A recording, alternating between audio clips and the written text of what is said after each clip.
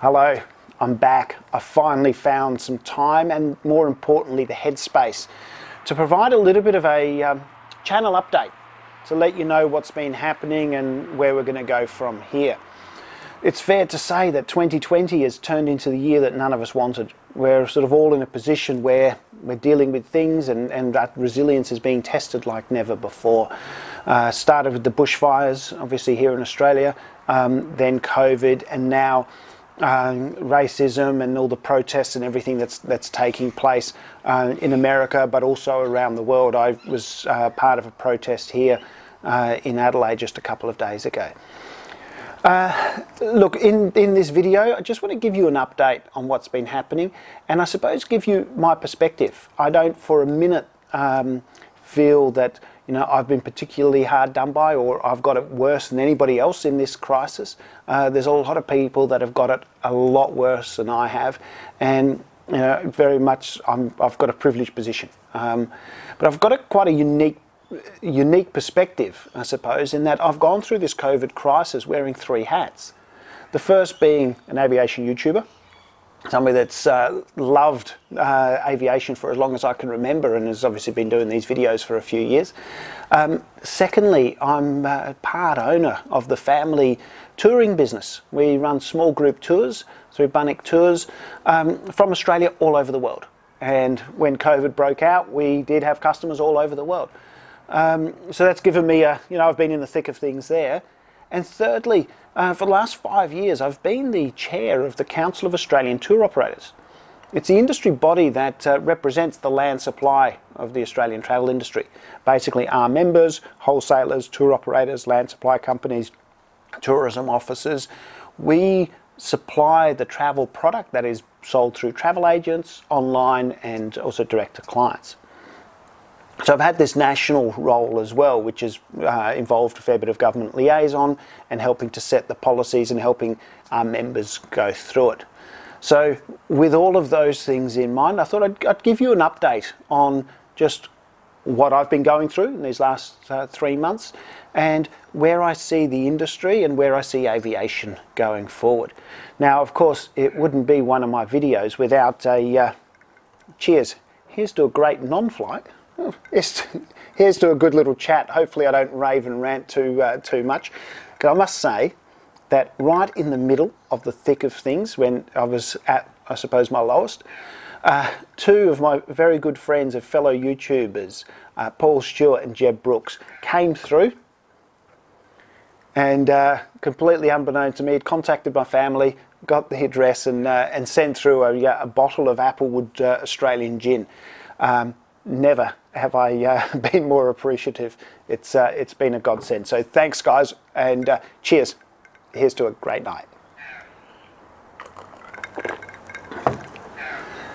So what happened with COVID? Well, it was a very slow burn for the travel industry. In the beginning, obviously, just in China. Then there was that cruise ship in Japan, and the neighbouring countries there were impacted.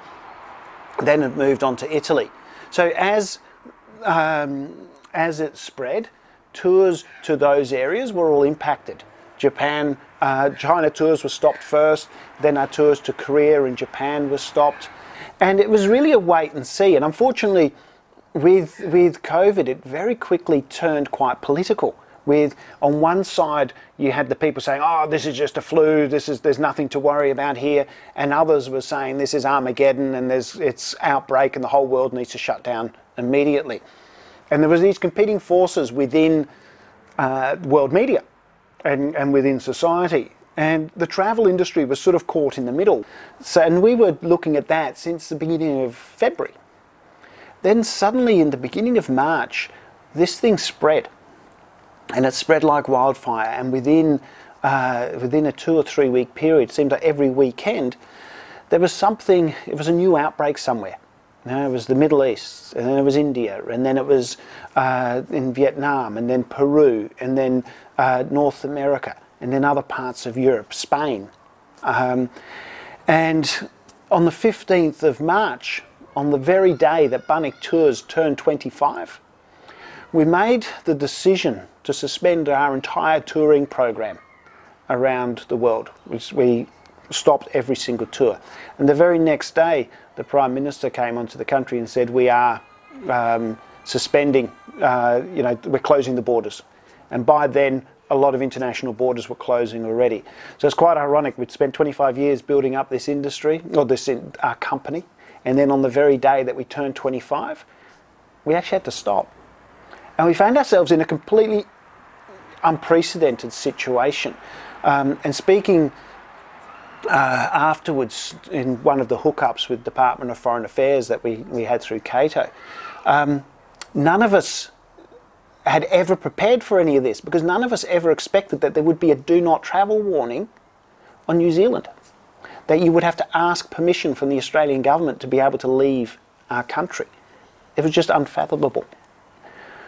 So within all of this, where our heads are going crazy, we had to try and get all of our clients home. And this being March, it was just before the European season started. The Middle East season is still in full swing, so we had a lot of groups in Egypt and Jordan.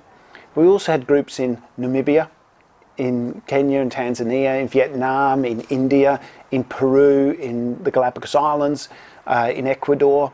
And everybody that was caught overseas was caught up in a situation that even a week before wasn't foretold.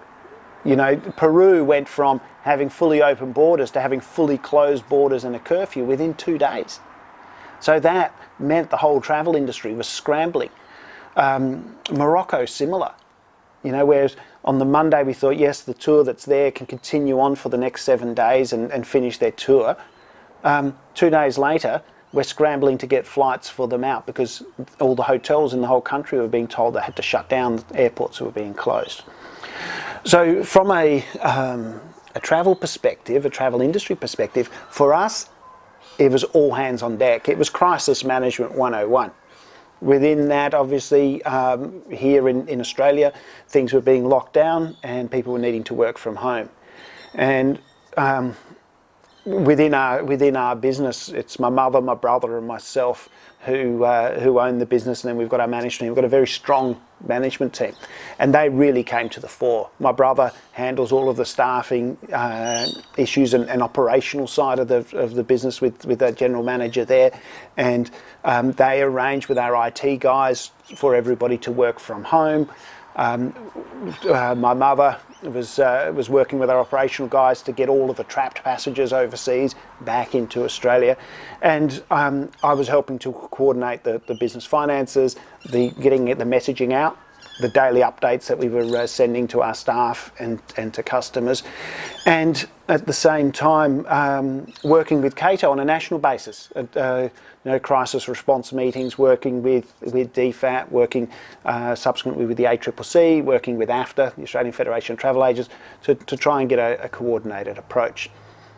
To say that it was hard work, it was hard work. It was tough on all of us that were going through that at the time, and it was at the same time, I suppose, fascinating, because we're an industry that has external factors and crises happening, whether it be an ash cloud or a volcano eruption somewhere, or a revolution, or say the Arab Spring in Egypt, or unfortunately terrorism at times as well, or we saw with the bushfires here in Australia where that disrupts travel. So we're a resilient industry, but never have we had a situation where the entire world and all travel has stopped. So trying to come to terms with that within our heads, and seeing the trouble that this was causing around the world, that was something at a new level. And at that stage, my work on my YouTube channel just stopped. I just didn't have the headspace for it. It didn't feel right. I literally had a CATO Q class, a Q suite video that was going in for final editing. I just needed to do some final edits, and we'll get Chris, my video editor, to do those edits, and I could upload it. But it just felt wrong. Didn't want to do it. Honestly, it didn't feel right to upload. And at the same time, it got sad. It got, as things dragged on, and then you started to see the impact that this was having around the world and in the industry that I love. And the travel industry is made up of people that are passionate about travel. You know, the reason so many people go into the industry is because they love traveling themselves, but they love bringing people together and connecting cultures and stuff. And that's what our tours were about. To suddenly stop that and have to undo those processes is heartbreaking. But even more heartbreaking was the fact that so many good people were suddenly out of work. You know, airline staff being made redundant, being stood down. Just in our sector here in Australia, the CATO members, 35% of staff have lost their jobs. And so many good people. That's just on the tour operators and wholesaler side of things, just in Australia. Within the travel agencies, within the hotel sector, at the airports, all the people I see in the lounges, stuff, the flight attendants. Qantas is currently operating at 5% domestically what they were pre-COVID. It's awful. It really is. There's so many really good people, friends have left the industry. And we just hope that one day they can come back. So, you know, as I say, it was very sad and depressing. And did I have time or the inclination and the headspace to work on my channel? No. And it just didn't feel right. It really didn't. And, you know, it's the help of friends and colleagues within the industry that helped us all get through. Seeing what's happened with aviation, you know, looking at the 747 from Qantas and the 747 from KLM. Now, I was born in Holland, so I've got an affiliation there, and, you know, I did that great video on the combi, the 747 combi into Chicago from Amsterdam last year. Great review. That's where I met Jeb, and he met me in Chicago. We flew down to Greensboro, North Carolina. But the fact that, you know, the KLM 747 and the Qantas 747, such iconic aircraft, both had their last ever passenger flights on the same day. And in essence, they were probably, you know, passenger rescue flights, getting people back to their home country of COVID. That's sad. You know, these fleets, they deserve a better send-off than what they've got. And it's the same with so many staff. So this is end of the careers of so many really good people within this industry. And those are careers that should be celebrated. Not go out like a whimper like this. It's not good. So one of the first things that I'll do is, when things are back to normal, is we're going to have a few drinks. We're going to celebrate the people that we've lost here. We're going to come together and you know, send them off properly. Because I think we owe it. We owe it to them, but we also owe it to our industry. You know, as I said before, this has tested a lot of our resilience on a personal level, a company level, a country level, and an industry level. But we're also taking the opportunity now to say, okay, well, what can we do better? You know, as individuals, as companies, as industries. You know, taking the time to actually stop and enjoy. The fact that I've been walking into work every day and walking home and walking through the parklands where it's beautiful, of just appreciating nature, fantastic. From a company perspective, how can we do things differently?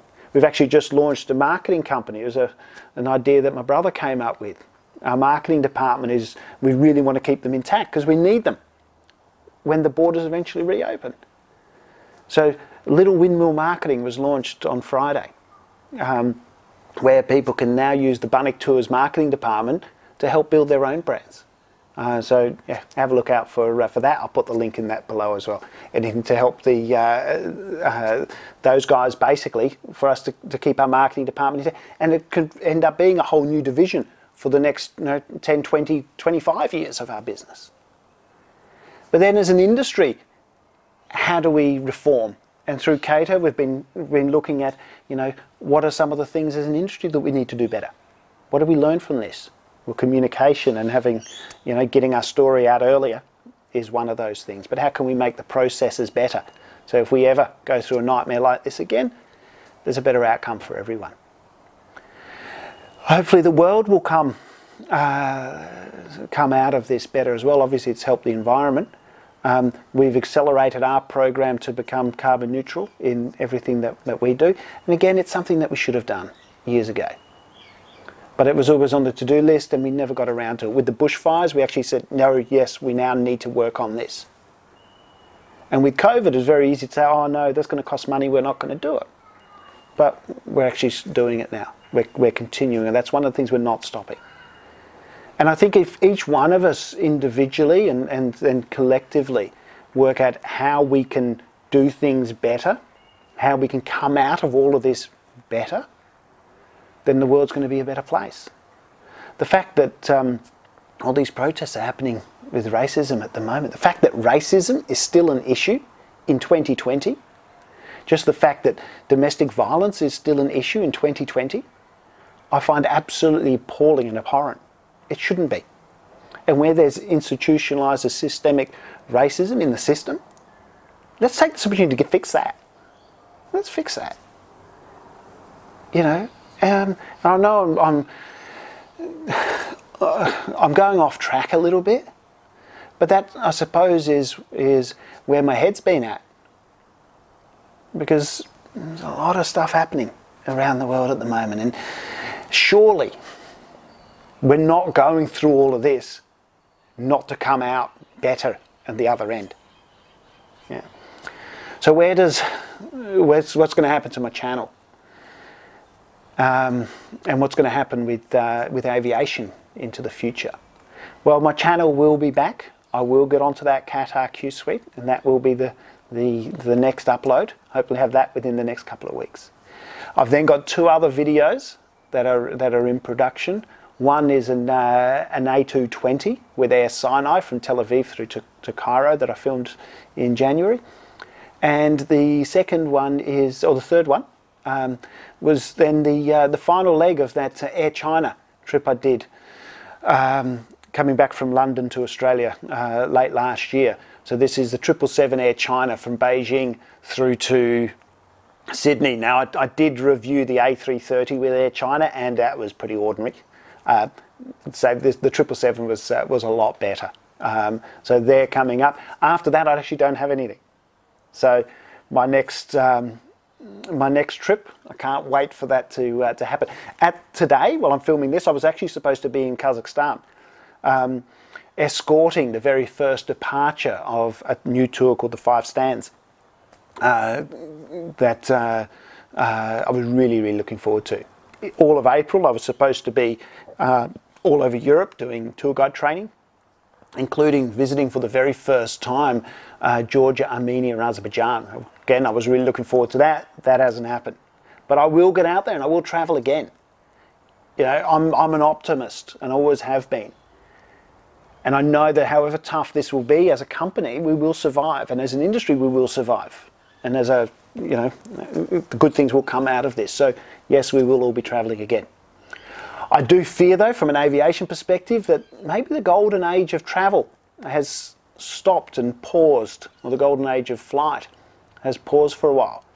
It's sad when you hear that Etihad is looking at suspending all its A380s, and Qatar the same. Those onboard bars and the showers in first class and the apartments and the residence and stuff, that's a pretty special experience that may now disappear. Cost cutting is going to be a natural part of the aviation industry as they recover from this. So what are some of the things that we took for granted which are maybe now not going to be there? Hopefully, before too long, everything sort of comes back from a service perspective. Countries like Australia, cities like Adelaide, air capacity is going to be an issue. We spent so many years building up the flights, the international airlines flying out of Adelaide. We're now going to need to go through that again. Singapore Airlines is coming in again in a couple of weeks' time. They're recommencing their flights, and I think from September Emirates have listed that they're going to be flying here again. But that also depends on what happens with the Australian borders. And I can tell you that we've painted ourselves into a bit of a corner there. Whereas the rest of the world, suffered far more than what we did from a COVID perspective. We were able to escape and avoid the worst of the medical impacts. We've got a bit of an island fortress mentality here. So what happens there? How do you climb back down from that? The borders will open to New Zealand and to some Pacific islands, and we've been talking with Department of Foreign Affairs, DFAT, about this, and as an industry sharing our concerns and our opinions on this, and we're working closely together with them on how we can safely reopen borders. But a lot of this will be dependent upon a risk analysis, bilateral agreements. So countries like Japan and Korea and Taiwan will probably open before countries in South America. Countries in South America and Africa, North America will take a lot longer to open. Is it a wait for a vaccine or a cure, or for the virus to disappear completely? And in Europe, where the level of infection has pretty much been similar in a lot of countries, opening those borders up within Europe is going to come much quicker than the opening up of the Australian borders. So as a whole country, I think we're going to get cabin fever. So it might be a little while before we can venture to Europe or to North America. We hope that it'll be sooner, but we don't know. Obviously, a lot of airlines have got into financial difficulty. We hope that they come out and that aviation remains strong, because all of us need a strong aviation sector. The fact that some of these older aircraft have disappeared and they're focusing now on the newer, more fuel-efficient models is good for all of us. It's good for the planet. It's good for emissions. So, I think there are bright sides to all of this as well. I've got no idea how long I've been going for. Yeah, it's about 29 minutes or something according to this. So it is time to wrap this up. I just say thank you to everybody who has sent me messages of support. I really, really appreciate it. I know there's a lot of people send me messages via Instagram, and I haven't responded yet. I just haven't had the headspace for it. I have read them and I do really appreciate it. Thank you very much. Everybody else that's reached out via email or comments on videos, thank you. It's meant a lot. It really has. It's yeah, there's been some dark days in all of this, and it's a bit of soul searching, but it's good. I think we all go through that at some stage, and we will all come out of this. So soon enough, we'll be back in the air and enjoying the world of travel, and hopefully I'll get to see some of you guys on my travels, and we can get our team, our Bunnik Tours team, especially all the tour guides and all of our local partners around the world, back up and running. Cheers. Thank you for watching, and yeah, all the very best in the months ahead.